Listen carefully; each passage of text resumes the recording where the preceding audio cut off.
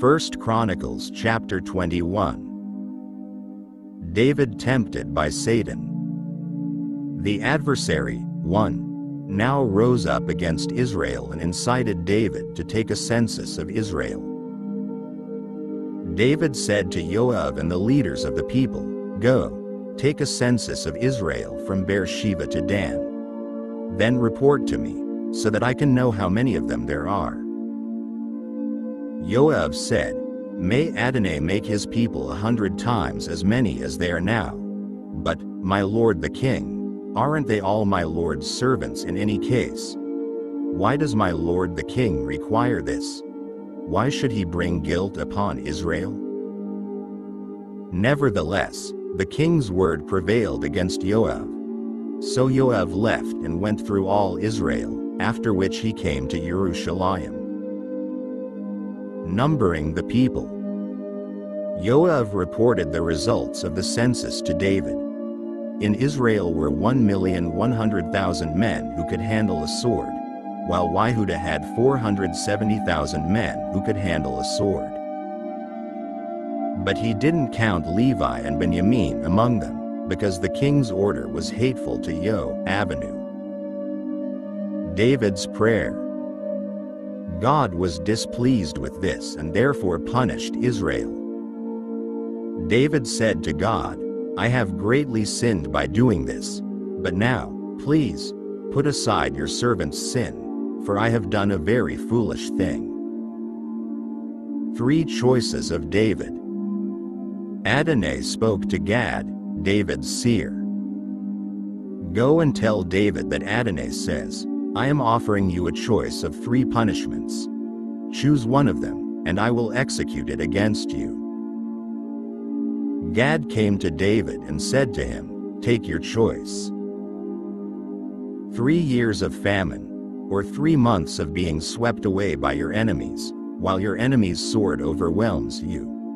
Or 3 days of Adonai's sword, plague in the land, with the angel of Adonai destroying everywhere in Israel's territory. Now think about what answer I should give to the one who sent me." David said to Gad, "This is very hard for me. Let me fall into the hand of Adonai, because his mercies are very great, rather than have me fall into the hand of man." Judgment of pestilence. So Adonai sent a plague on Israel. 70,000 of the people of Israel died. God also sent an angel to destroy Jerusalem, but when he was about to carry out the destruction, Adonai saw it and changed his mind about causing such distress. So he said to the destroying angel, "Enough. Now withdraw your hand." The angel of Adonai was standing at the threshing floor of Ornan the Yebusi. David raised his eyes and saw the angel of Adonai standing between the earth and the sky, and in his hand was a drawn sword stretched out over Jerusalem. Then David and the leaders, wearing sackcloth, fell on their faces. David said to God, "Wasn't it I who ordered the census of the people? Yes, I am the one who has sinned and done something very wicked. But these sheep, what have they done? Please, let your hand be against me and my father's family, but not against your people, striking them with this plague." Plague stayed by sacrifices. Then the angel of Adonai ordered Gad to tell David to go and set up an altar to Adonai on the threshing floor of Ornan the Yebusi. David went up at Gad's word, spoken in Adonai's name.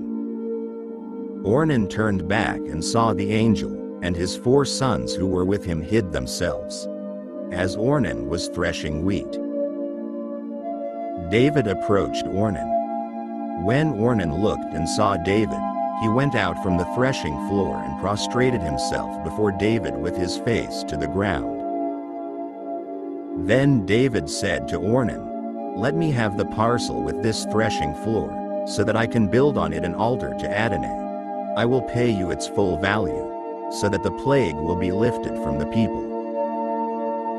Ornan said to David, "Take it for yourself, and let my lord the king do what seems good to him." I'm giving you the oxen for the burnt offerings, the threshing sledges for firewood and the wheat for the grain offering. I'm giving it all." But King David said to Ornan, "No, I insist on buying it from you at the full price. I refuse to take what is yours for Adonai or offer a burnt offering that costs me nothing." So David bought the place from Ornan for 600 shekels of gold by weight, 15 pounds. Then David built an altar to Adonai there and offered burnt offerings and peace offerings. He called on Adonai, who answered him from heaven by fire on the altar for burnt offerings. Adonai gave an order to the angel, and he put his sword back in its sheath. When David saw that Adonai had answered him at the threshing floor of Ornan the Yebusi, he sacrificed there. For at that time the tabernacle of Adonai, which Moshe had made in the desert, together with the altar for burnt offerings, were in the high place at Givon. But David could not go into its presence to consult God, because the sword of the angel of Adonai had struck him with terror.